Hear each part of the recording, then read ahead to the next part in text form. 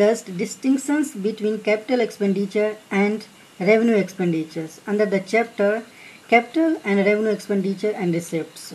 So here is a basis of distinctions, these columns, and this is a capital expenditure and this is a revenue expenditures. So I highlight only some points to differentiate between these two.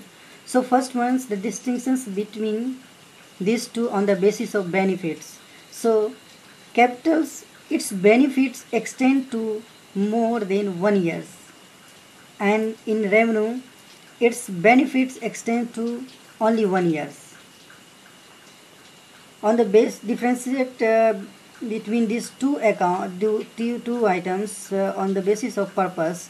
That means the capital expenditure is incurred for acquisitions of fixed assets or improving the fixed assets, whereas revenue expenditure is incurred for the normal conduct of the business. So here is a third one, recurrence.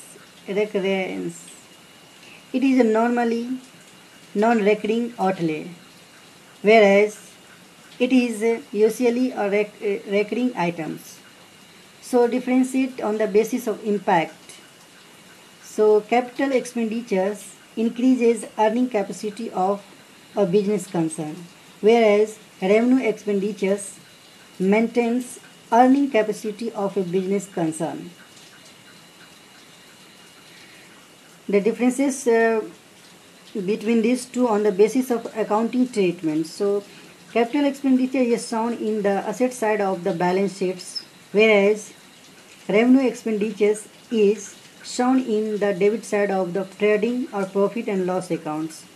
I hope that this is a very good concept and I highlighted some points to differentiate these two to remember you. I hope that you like this. For more accounting video, please subscribe my channels. Thank you very much.